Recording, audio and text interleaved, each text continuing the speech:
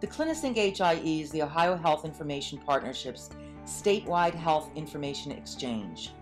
We're the designated state nonprofit charged by the federal government with creating the infrastructure and platform for Ohio so that medical professionals across the state can share patient information with one another. The CliniSync exchange is a gateway for these health professionals.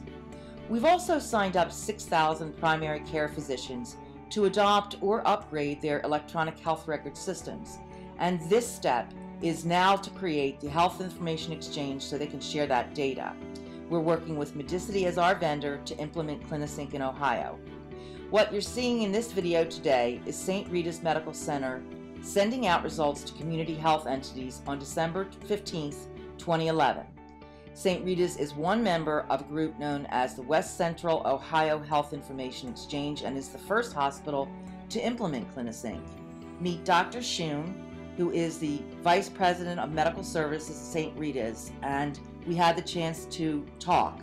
Dr. Shum, how do you feel about being the first hospital to go live on the CliniSync HIE and to send direct messages to Mississippi? I'm glad I have the team that I do that put it together. I mean, that's what's really made it happen. So, you know, with our staff, with the CliniSync staff, with the Medicity folks, everybody really worked together. And, you know, when you bring a group together that have never done this collectively before, you don't know what you're getting.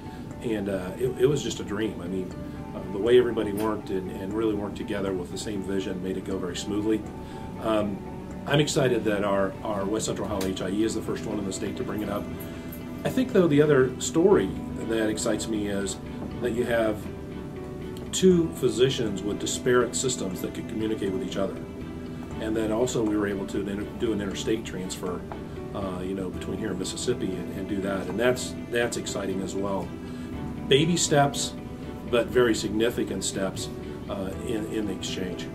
And I think the story is you look at those providers, you know, they're family docs like a lot of other docs, but with the help of the people that pulled this together in the community, they could accomplish that. Now we're at the Orthopedic Institute of Ohio, one of the entities now receiving results. The others are the Obgyn Specialists of Lima, Sheehan Wisser, a physician practice, Delphos Medical Associates, and Dr. James T. Bolus. What you're seeing here is Adam Rosbach of the Ohio Health Information Partnership and Ben Brasicki, the IT manager, as they make sure results are coming in from St. Rita's to a shared folder where authorized clinicians can access the results.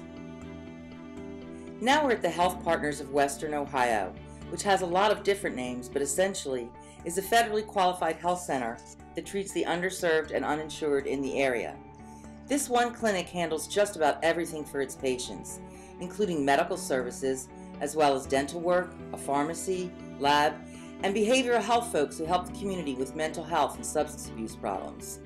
Here's Jolene Joseph of Health Partners as she meets Rich Branch of the Ohio Health Information Partnership and Rick Brandt of Medicity. Jolene, tell us about your experience in getting started with the Health Information Exchange. How will this benefit providers, physicians, and patients? When this first started 2 years ago, everybody was hopeful, but not quite sure how long this was going to take and the processing or the impact that it may potentially have. For our providers, certainly the continuity of care is crucial to them in being able to communicate with their, what we consider partners in the community. We're dependent as a primary care organization on a lot of the ancillary specialty type of services, and this particular link that we're able to have electronically is able to become more efficient in their delivery of care and then in their treatment planning, because then the faster we're able to obtain these results, the quicker we are to determine what these patients' needs are. And hopefully our outcomes are going to look a whole lot better in the very near future. For our patients, it's the same. The continuity and being able to know that their providers in healthcare, their partners in healthcare, are actually communicating with one another in real time. You know, we are able to get those results very efficiently, and they're able to go into their medical records for their providers to review, and the patients then benefit in the long run. We are looking at a patient-centered medical home model of care, and this certainly goes hand in hand with that delivery model. Currently, we obviously have an electronic health record within our organization, and we do a lot of scanning of documents for them to read. And with them being able to electronically download the information, they're able to view that very rapidly, and they're not having to wait on a lot of that documentation to arrive via a fax machine, potentially lost or misplaced. It will come in to our system, and we'll be able to manage that very well and reduce a lot of inefficient time that we have had wasted in looking and locating or being on the phone and trying to get a hold of that provider. Rich, can you explain to us what discrete data is and why it's important to exchange it among doctors and healthcare professionals? Now when they scan it in, it comes in as an image. An image is just a snapshot of the results. Just like if you're looking at a paper, you can view it, you can see it, you can't manipulate it. But a discrete data is actually the information passed in a way that can be graphed or charted. You can actually work with that information rather than just looking at a snapshot. And also, currently, to look at outcomes for our patients, we're having to, what I would define as data entry, those results currently. And when this information is dumped into the system, it will automatically download into those values that we are referring to, so that we are not looking at potential errors on the information on that patient and where they were a year ago to where they are today, whether it is their hemoglobin A1C results, or it is their lab results from their lipids. And we're able to manage and monitor, are they improving? Are we seeing improvement in their health care? And that is automatically then generated through this particular process.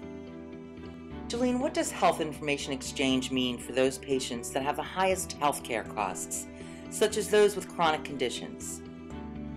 Currently today, we are, from a quality improvement standpoint within our organization, we monitor and measure and compare our providers against one another to providers out in the community on chronic disease management. That is our diabetes, our hypertension, our depression, cardiovascular disease. And what we're able to do is to look at labs that are drawn for those patients to manage and monitor their health care. And currently that information we have to download or data entry ourselves. This system will allow that to automatically go in that patient's chart and help track them over time. Are we seeing improvement in their overall health? Rich, can you give us the long-range plans of the CliniSync Health Information Exchange and how it will roll out over time? This is just first step, receiving results. What we need to do next, and in the very near future, we'll be able to send results also and query results. So there's CCD records, continuing care documents, that can be generated out of an EMR, and we want to push that EMR back into the CliniSync system, the statewide HIE, so that can be shared. If another physician needs to see what happens here, they can view that information there. So right now we're doing more of a push method. We're sending results here. But what we hope to also do is a pull method, where if a physician here needs to see something, they know that they have the patient in front of them, they know the patient saw a doctor across town or in another city, they can go to the state HIE, the CliniSync system, and query that information and pull it back. So it'll be a two-way communication. And that would be the next step within the next year. Rich, once the hospitals, health centers, labs, and physicians in Lima are connected, what happens with other regions in the state? Once we have the CliniSync system for the statewide, it doesn't matter where you're located, you'll be able to view that information. And we're rapidly signing hospitals throughout the state, Cleveland area, Toledo area. And so that information we'll be able to share it, but also then state-to-state information, or between our HIE and another HIE, we'll be sharing information. And this is all a process that will happen over time, but at least we're working towards that goal where all information will be readily available. What you're seeing now is the team making sure the results are transmitted properly to health partners. Heidi Alspa and the team are troubleshooting and watching the great delivery of results. Medicity is the vendor the Ohio Health Information Partnership is using as the infrastructure for CliniSync. Between December 15th and January 6, 2012, CliniSync sent 5,264 results. These include transcription reports, such as clinical summaries, histories, and physicals, blood bank results like antibody screens, lab results such as potassium, glucose, and basic metabolic panels, microbiology reports like urine, blood, and throat cultures, pathology reports like tissue and bone biopsies, and radiology reports such as x-rays, MRIs, CTs, and bone scans. We're at St. Rita's Medical Center, where Dr. Schum and his project manager, Chris Landon, met with us to talk about the big picture of health information exchange and its benefits. Dr. Schum, why don't you talk for a moment about what this means to the medical community and the regional community at large? One of the things in the community, I think in a broader picture, is this has been a neat work to bring together the hospitals. Usually, we compete with each other, but this is one where we really laid that down and said we want to work together because this is for the benefit of all of us. And so you have 5 hospitals, you have 2 private labs that usually are competitors who really saw the vision to do this for the sake of the community. Yeah, for the providers, the physicians, the nurse practitioners, the key thing will be they'll be able to get the information into their EMR directly. So they won't have to transfer it, they won't have to copy it, so we've got better accuracy. It'll be much quicker for them, so it'll be right there for them. The other thing is we're looking at that it'll be actually more accurate in its delivery. And we'll be able to make sure that delivery is complete, it gets to the right person, the right place. Part of it is we actually will be able to track where those results go, so we can come back and if there is an error, we'll be able to audit it and realize where it is. Today, if a paper result goes somewhere, unless that recipient sends it back to us, we don't know it went the wrong place. We don't know how it was delivered. The other thing is if there's something that disrupts that delivery, now we'll be able to track and see what it was and why it happened. In the paper world, we don't know what the delay was. Dr. Schum, are there any cost savings associated with health information exchange? For as far as cost savings, one of them is just purely mailing cost, because we deliver results by courier and by mail now, and so we'll be able to eliminate those. So it shortens the time and it also will reduce the cost. The second thing that's harder to quantify is being able to track those results and know they're delivered will reduce our risk, because there's an element of risk of results that don't get delivered in a timely manner. What's the difference between a paper world and an electronic one? In today's world, in the paper world, if you have a patient that may go to one lab and then go to another hospital and to another ED, they're going to get those results in different formats, they're going to get it different ways, and they're going to get it at different times. Here, they actually will be able to get it all in the same format into their system however they want to receive it. Whether they want to receive it by fax, or if they want to receive it in a print format, they can download it and print it, or if they want to send it directly into their EMR. The other piece of this that's really important to us is down the road, after we've got some data in the system, they will actually be able to go out and retrieve that information in the system so that if they're seeing somebody there, regardless of where they've been, they'll be able to pull all that data together. Today what they have to do is actually call those places, get the results sent to them, and really it can take hours to get that all done, as well as it takes a lot of staff time to accomplish that. Chris, you said communication among Medicity, CliniSync, and your staff was really great. Can you explain that?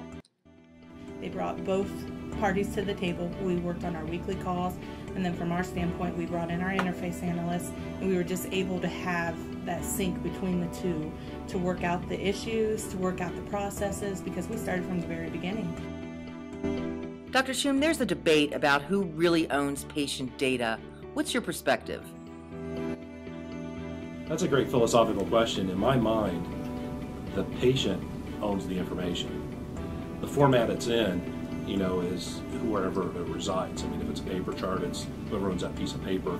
But that information is yours and mine, because it's about us.